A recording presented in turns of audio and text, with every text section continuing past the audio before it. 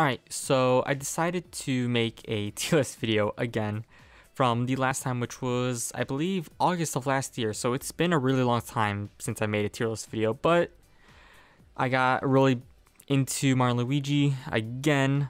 So after playing a bunch of the games recently and just talking about them in my most recent videos in the past few weeks, I decided to make a tier list. As you can already see, I have all 7 games. We will be including the remakes because even though it's obvious that the remakes are going to be better than the original, I think it's important to see how much they stack when compared to the other games in the series. So I think it's a pretty good comparison. I did in a previous video bash on Partners in Time a little bit, but I promise it's not that bad of a game, even though it was definitely an interesting video to really go over with. But yeah, so as you can probably already tell, to start off with, I don't have a C tier at all because I don't believe that there is a C tier within these games. There's a very obvious bad game, and then everything else is just good but could be better, or just a really, really good, brilliant game, amazing, super fun. Everyone should buy it. So yeah, we should just go in with the elephant in the room. Where is it? Paper Jam. That's a very easy F tier. Not a very good game. If any of you have played that, it is a buggy mess. And the game, even though it's not a Paper Mario game, even though it's a Mario and Luigi game, it brings in a lot of the Paper Mario elements that it had from, I think it was, I even forgot the name of the one Paper Mario game I hate. I think it was Sticker Star. There we go. Sticker Star. It brings a lot of stuff from that game and how it functions, and it's really problematic in my opinion, since Sticker Star is not a good game. Very much so. And I know a lot of people will defend it, but it really does a lot of things that isn't Paper Mario or really Mario-esque, and it kind of brings in a lot of really boring elements to a game that was already really good, and it kind of just ruins it. And they pretty much did the same thing with Mario and Luigi. So the entire idea of collecting toads is really, really tedious and really annoying throughout the game. They pretty much, from how I've understood it, they tried to get the thing from Bowser's Inside Story where you get the little block cats, kind of. I forgot. They call them blitties or kitties, something like that. They try to bring that element back into Paper Jam, but it doesn't really work. It's very tedious, I guess, the way that it's done. And the way that, I guess, Bowser's Inside Story did it was just way more interesting, way more fun, and it was more incentivizing as well than it was in Paper Jam. I'm not saying Paper Jam is like a terrible game. It's that this game needed more development time and needed, I would say, like better planning. And honestly, this is, besides the remake for Bowser's Inside Story, this game pretty much sealed the deal for Alpha Dream and just kind of sent Alpha Dream into like a spiral of just bankruptcy and loss. So yeah, that's Paper Jam. Now, B tier, Partners in Time. This game was good, really good, a lot of fun, really, really enjoyable. Honestly, the biggest problem with this game, which I talked about in my other video where I talked about it, was the fact that the battle mechanics, especially the special moves, just don't work. They're really, how do I put this, boring, and just it really kills the fun from the game. I guess the best way to describe it is that it involves a lot less strategy than previous installments, like Superstar Saga. There we go. Because in Superstar Saga there was the bro moves, and you need pro points. That's the currency that you need to use this move. Very simple, very easy to understand.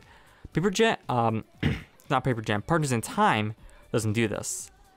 You have these special moves as items, and now your entire strategy is, let me get these red hot chili peppers that pretty much increase my attack, and now I'll just attack the boss with every special move that I think will do a ton of damage, which is essentially going to be the trampoline, that big super fire one that like is like a giant fireball in the sky, and you got to keep it up and down to maximize damage.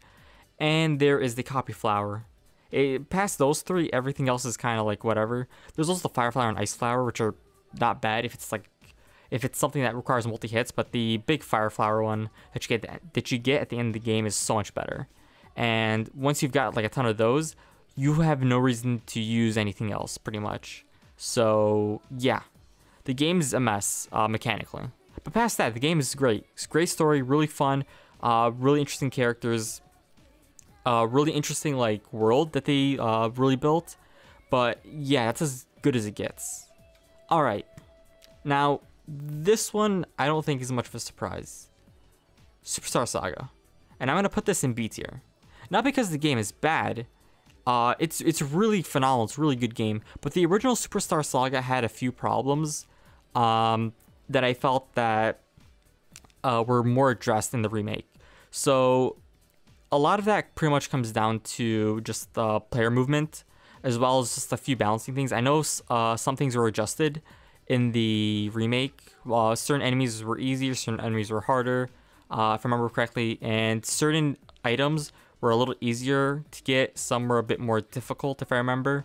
But overall, there was more of a game balance in the newer Superstar Saga than it was in the previous. In the previous original version of Superstar Saga, there was more of a difficulty, but there was more cheese involved. It's essentially, the game is really unbalanced. It's fun, it's just unbalanced, and that's pretty much where a lot of my problems come with the game. Also, the fact that some mechanics aren't really explained very well in the game. Like, they kind of explain it, but so what Superstar Saga does for bro moves is that you'll learn these things, these moves where the classic Mario and Luigi moves where like you can like get Mario and Luigi stacked on top of each other and spin them. They can get like super tall and they can jump onto like higher places. They have that, but that translates into bro moves. All right. The problem is that these bro moves have an extra form. So essentially, you have 8 bro moves, not like 4 or 5 or whatever it was, whatever the number is. And they don't tell you that you have those. They just magically appear, and they don't really explain how you get those. In the new one, there's better tutorials, and a lot more things are explained, and a lot more things are balanced.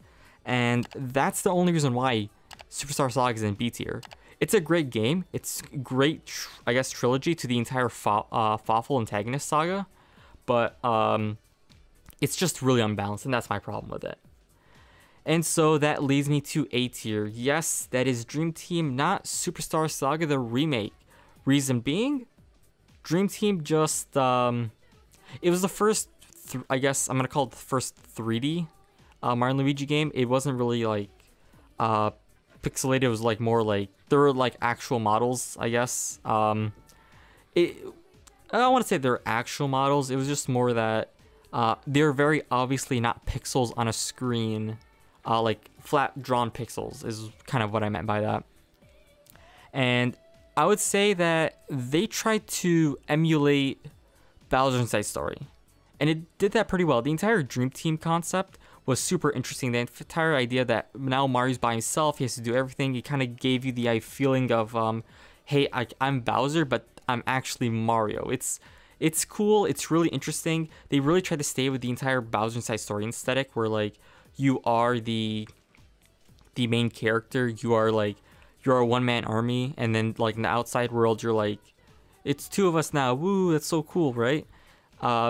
They do that pretty well. It's just they try to do Bowser's Inside Story, and they don't exactly end up being Bowser's Inside Story. I think a lot of that comes from the fact that I feel like Antasma isn't a very interesting antagonist, to be honest. He's kind of boring, I would say. Fawful was a significantly more interesting antagonist. They really built him up over the course of like 3 games, and like you see how he's developed over those games. So you see Fawful, how he's a lackey in the first one. Then the second one, he's pretty much an underground dark web drug dealer, pretty much. Arms dealer, I would say. He's probably closer to what he actually is. And then in Bowser's Inside Story, he's a full-on antagonist. He essentially is the reason why the game like happens. He is such an interesting character. And Tasma really isn't. and that kind of brings down the game a bit more. Again, Dream Team is a fantastic game. I really do like that game. Love it. It's just, it tries too hard to be Bowser's Inside Story when it knows very well it isn't, and it can't be that. And that's essentially my problem with it.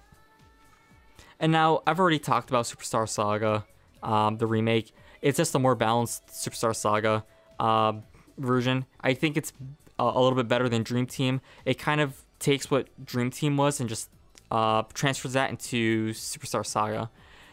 It might be just because I'm biased and I just really like Superstar Saga. I think it's a very interesting game, really fun. I've played that game multiple times. Again, that could be my bias, but yeah. Honestly, I'd argue these two are like on the same level, so like these two are like interchangeable.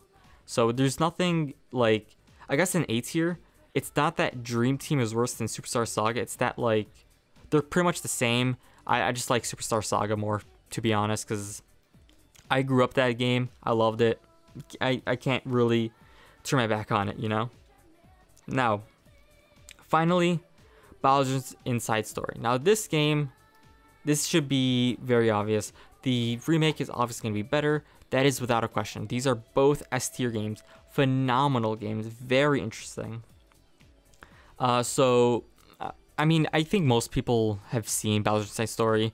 You get to play Mario and Luigi. You also get to play as Bowser. You also got Starlo, which is by far, I think, is the best, I guess, side menu character that they've introduced in the game, and like in the Mario and Luigi games.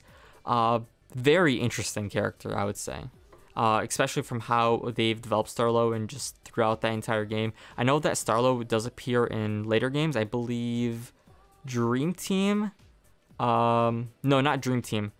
Paper Jam. Paper Jam, he appears. Starlo appears, but Starlo does not save that game easily. But yeah, Bowser's Inside Story. Again, really fun game. It does everything a Mario and Luigi game needs to do. Really interesting story. Develops the antagonist really well. There's this one boss fight that you get, like, you fight this one guy 3 times. Literally, you fight him 3 times, and every single time he is really interesting.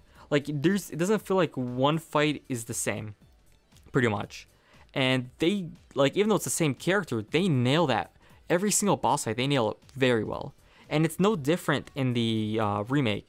Essentially, all the remake does is, like, here's Bowser's Inside Story. Again, newer graphics, some adjusted balance stuff. I know they adjusted the final boss. I think they made the final boss harder, I believe.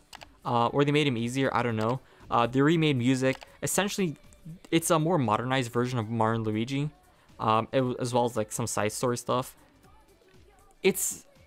I don't think I need to say anything about Bowser's Inside Story. Anyone who's played that game understands that Bowser's Inside Story is definitively the best Mario and Luigi game there is. That is not a question. If you have not played the game, you could very easily pick up the DS version for, like, cheap on eBay or something. Or if you already have it and you just want to play it again, go for it. It is such an amazing RPG. Very rewarding, very fun to play, and it's honestly pretty addicting. Now, of course, I'm not going to talk into the business on just how stupid of an idea it was for them to remake Bowser's Inside Story, because that game did not need a remake. It was cool if they did, but that was not going to sell anymore, especially because Bowser's Inside Story released a year after the Switch, and I don't think anybody cared about the 3DS after the Switch released. So pretty much, releasing that on the 3DS was by far the dumbest idea from Alpha Dream. That should have been a Switch game, I would argue. I don't know how you make that a Switch game, to be honest, but maybe they scrapped Mario and Luigi Bowser's Inside Story remake and just made something else, like a sick Mario and Luigi game, would have been so much better. They would have not filed for bankruptcy, I think. The game would have sold significantly more than the 0.36, I think it was, that they sold. I mean, I'm no business expert, but I'm pretty confident that they would not have had to file for bankruptcy if that was a Switch game instead of a 3DS game. Bad business decision. They didn't know. It's whatever. Things happen. Here's hoping that we get I mean, this is 7, but I would say a 6th mainline series Mario and Luigi game. Something after Paper Jam, nothing like the remakes. So yeah, a bit of a longer video. I definitely went on a rant for a few of these games, but it's whatever. I really love the Mario and Luigi series. Really good series. Just not Paper Jam. That game's just not good. It really is not. It takes too much from Paper Mario, the newer Paper Marios, and pretty much destroys the only good parts of Mario and Luigi. And yeah, that is the video, guys. I hope you enjoyed it. It's been a while since I've done a tier list video. If you liked the video, you know, tell me in the comments below what you liked, what you maybe disliked. Tell me that so I can like maybe fix that up in a future video. Again, if you did like the video, hit the like, subscribe button. I appreciate it. I try to make videos as often as possible, usually like once a week, at the very least. And yeah, I think that's it. I will see you all next one. Bye.